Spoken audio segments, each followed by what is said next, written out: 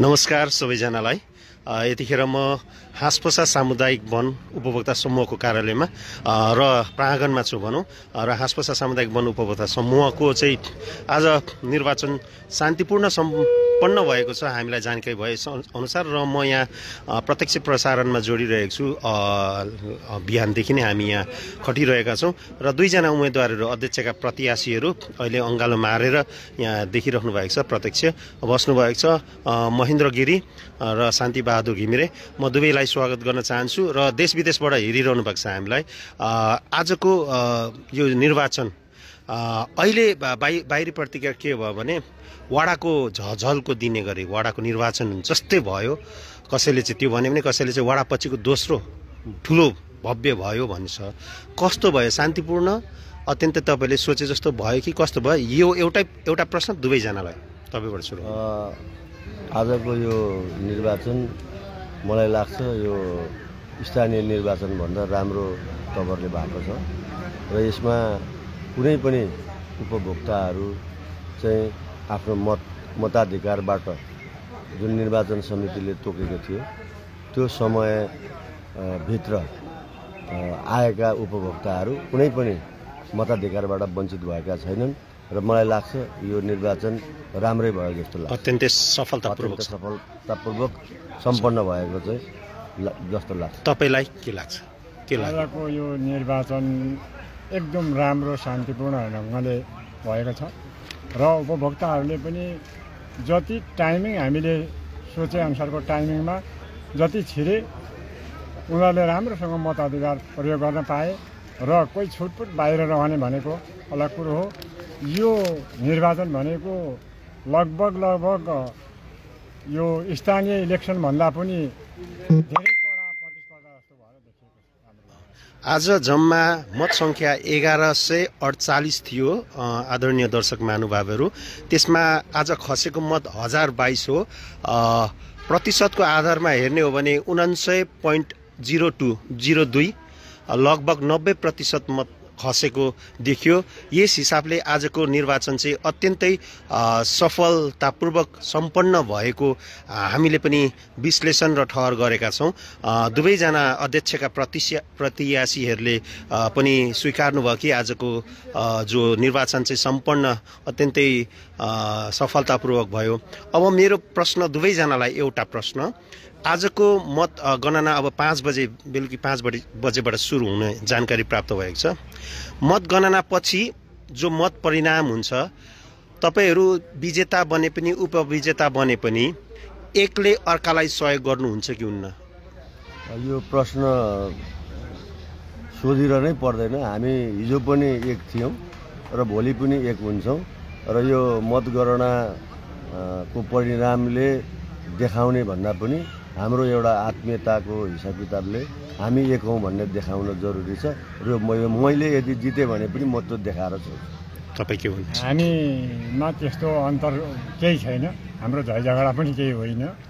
हामी एउटा मताधिकार प्रयोग गर्नका लागि यो प्र्याक्टिस गऱ्यौँ, प्रक्रियामा गयो, मताधिकार प्रयोग भयो। अब भोलिको दिनमा अब मत परिणामले देखाउने कुरा हो। हामीसँग आत्मीय सहयोग छँदैछ।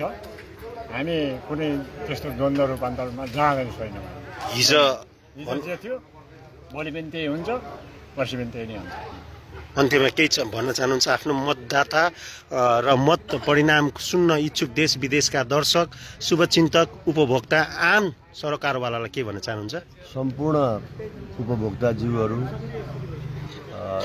स्थानीय क्षेत्रमा रहेका बुद्धिजीवी, भद्र भलाद्मी लगायत देश विदेशमा रहनुहुने सम्पूर्ण महानुभावहरूलाई यो हाँसपोसा सामुदायिक वनको तर्फबाट र मेरो व्यक्तिगत तर्फबाट र आम चाहिँ यो निर्वाचनमा होमिएका उम्मेदवारहरूको तर्फबाट यहाँहरूलाई हार्दिक कृतज्ञता अर्पण गर्न चाहन्छु।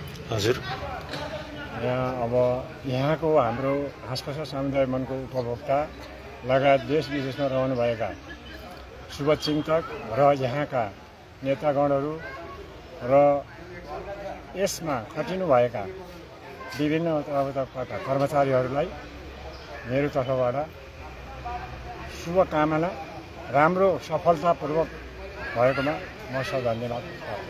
हस्, धन्यवाद यहाँहरू दुवैलाई।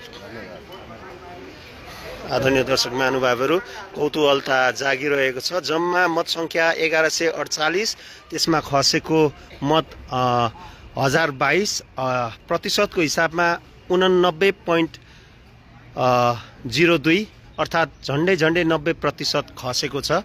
हाँसपसा सामुदायिक वन उपभोक्ता समूहको आजको निर्वाचन यस अर्थ सफलतापूर्वक सम्पन्न भएको मान्न सकिन्छ।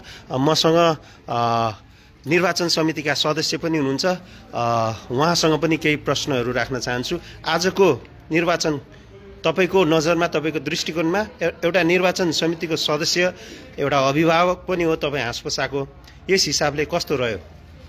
आजको निर्वाचन भनेको जुन हाम्रो स्थानीय निकाय र अरू प्रतिनिधिको सोच रहे, अझ त्योभन्दा टाइट तरिकाको भएर भयो। राम्रो भयो कि शान्तिपूर्ण? शान्तिपूर्ण भयो, कसैमा गोलमाल गर्नु पाएन, एकदम सबै निगरानी। एक त राजनीतिको मान्छेहरू नभएछ, कर्मचारीहरूलाई सम्पूर्ण राजनीतिक मान्छे थिएन हो, नराइकन गरेको छ। हामी निर्वाचन समितिको भए पनि यहाँ रेजा लाउने दिनेहरू सबै कर्मचारीहरूबाट राखेको हो र हामी त बाहिर रेख्दै गर्ने, अरू परेकोमा बोल्नेमा मात्रै काम गरेर आएको कारणले पनि कसैले दोस्ने ठाउँ पनि पाएन। त्यसले गर्दाखेरि सबैको चित्तबुद्ध भएको छ र कसैले कम्प्लेन पनि गरेको छैन। तपाईँको विश्लेषणमा आजको निर्वाचन चाहिँ अत्यन्तै सफलतापूर्वक, वडाको निर्वाचन भन्दा अझ राम्रो भयो भन्न चाहनुहुन्छ? राम्रो। मतगणना 5 बजेदेखि सुरु छ होइन? 5 बजेदेखि भनेको अब 5 बज्नु आँट्यो, अब 5 बजेदेखि चाहिँ सुरु हुन्छ, अझ 2-4 मिनट अगाडि हुनसक्छ।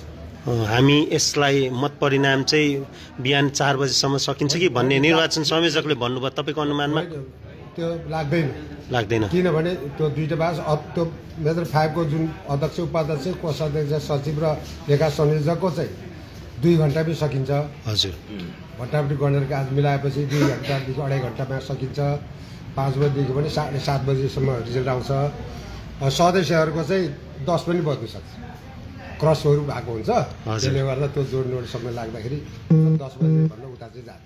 आजको अविस्मरणीय पनि भयो नि, सबैको एकदम उत्साहपूर्ण जित्छुनै भन्ने छ, उत्साहित छन्। स्वतन्त्रबाट उठ्नेहरू पनि हाम्रो हिमाल भुजेलहरू पनि एकदम जित्छु होला भन्ने होमवर्क कसरी लागेको छन्। अब कस्तो भोट दिए होइन, त्यो त अब यहाँको उपभोक्ताहरूले जान्ने हो। हस्, धन्यवाद तपाईँलाई। उत्साहित भएर अघिसम्म यो माहौल चाहिँ पूर्ण रूपमा भरिभराउ थियो, तर 5 बजे हुने भन्ने जानकारी प्राप्त भएछ। यो माइकिङको प्रबन्धन पनि गरिरहेको छ। माइकिङ ठ्याक्कै यो स्थानीय तहको निर्वाचन स्थानीय तह सदस्य निर्वाचनको जस्तै देखिराख्नु भएको छ। युवा साथीहरू त्यता इच्छुकताको साथ बसिराख्नु भएको छ र यहाँ पनि म तपाईँहरूलाई जोड्न चाहन्छु। स्थानीय बुद्धिजीवी वडा अध्यक्षज्यू पनि यहाँ हुनुहुन्छ, कार्यवाहक वडा अध्यक्षज्यू पनि हुनुहुन्छ। मोड दाजु, तपाईँसँग थोरै लाइभमा जोड्यो? हजुर, यहाँसम्म हो। ए सोधिसक्यो होइन, आजको निर्वाचन तपाईँले कसरी हेर्नुभयो, कस्तो लाग्यो भनेर त्यही सम्बन्धी केही लिउँ दाजु? हामीसँग वडा नम्बर 20 का आदरणीय वडा अध्यक्ष मणिराम श्रेष्ठ पनि हुनुहुन्छ। आजको जो निर्वाचन चाहिँ वडाकै जस्तो झझल्को दिने भन्ने खालको प्रतिक्रिया आयो, विश्लेषण त्यही अनुसार भयो, तपाईँले कसरी हेर्नुभयो आजको? सर्वप्रथम सबैलाई नमस्ते। यो हाँसपसा सामुदायिक वनको चाहिँ यो निर्वाचन प्रक्रियाहरू चाहिँ जुन छ यो एकदम व्यवस्थित छ, राम्रो छ। यो राम्रो छ। यो चाहिँ के छ भने सामुदायिक वन आफैले खर्चेर हो, एकलले खर्चेर व्यवस्थापन राम्रो गरेको छ, राम्रो छ र यो शान्तिपूर्ण भयो। अब छिटपुट कुराहरू आए तर त्यति नराम्रो छैन, राम्रै छ। अब यो चुनाव पनि के छ भने हामी दाजुभाइ यो गाउँको हो भनेर सौहार्दपूर्ण वातावरणमा बसेर रमाइलो गरेको देख्दा चुनाव चाहिँ यस्तो हुनुपर्छ जस्तो चाहिँ भएको छ। आज 1148 मत जम्मा मत सङ्ख्या चाहिँ त्यति खसेको चाहिँ 1022 भनेको मतलब 89.02 होइन, 90% खस्यो। यसलाई तपाईँले कसरी लिनुहुन्छ, कसरी विश्लेषण गर्नुहुन्छ? अब यो जनसङ्ख्याका आधारमा चाहिँ उपभोक्ताहरूले चाहिँ नवीकरण एकदम न्यून गरेको हो। अब न्यून गरे तापनि जति उपभोक्ता हो यो चाहिँ जङ्गलप्रति चाहिँ यो निर्वाचन भएर चाहिँ नेतृत्व छान्न चाहिँ उत्साहित भएर आएको देखिएको छ। अब यसको रिजल्टले पनि एउटा आउने चाहिँ यो समितिलाई एउटा काम गरेर जानुपर्छ भन्ने एउटा ऊर्जा दिन्छ जस्तो मलाई लाग्छ। अब तपाईँ यो गाउँको वडा अध्यक्ष, यो वडाको वडा अध्यक्ष, अभिभावक, नेतृत्वकर्ता, सामुदायिक वनमा अब जो निर्वाचित वा नेतृत्व गर्न आउनुहुन्छ उहाँलाई के सुझाव दिन चाहनुहुन्छ? होइन, अब यो अहिलेको चाहिँ जुन आवाज सुनिएको छ सबै पक्षले सुनेको छ, जङ्गलमा काम गर्नुपर्छ, जङ्गललाई चाहिँ खर्चिलो होइन व्यवस्थित गर्नुपर्छ भन्ने हिसाबले जुन आवाज आएको छ दुवै पक्षले सुनेको छ। यसलाई पनि हामी यो आवाजलाई पनि अब यो पछिका समितिलाई घचघचाउने काम चाहिँ वडाले पनि गर्छ। हस्, धन्यवाद। इन्द्र रसाइलीले मलाई मतगणना कहाँ हुनेछ भनेर सोध्नु भएको छ। मतगणना चाहिँ हाँसपसा सामुदायिक वनको यो भवनमा हुनेछ र 10 जना प्रतिनिधिहरू रहने, त्यसमा सुरक्षाकर्मी पनि रहने र त्यसमा निर्वाचन समिति सदस्यहरू, संयोजक र मिडियाकर्मीलाई पनि प्रवेश दिने जानकारी प्राप्त भएको छ, देखिरहनु भएको छ, उत्साहित छन्। फेरि म तपाईँहरूलाई अपडेट गराउने नै छु। अहिलेलाई भने म बिदा हुन्छु। नमस्ते, यहाँको साँझ शुभ रहोस्।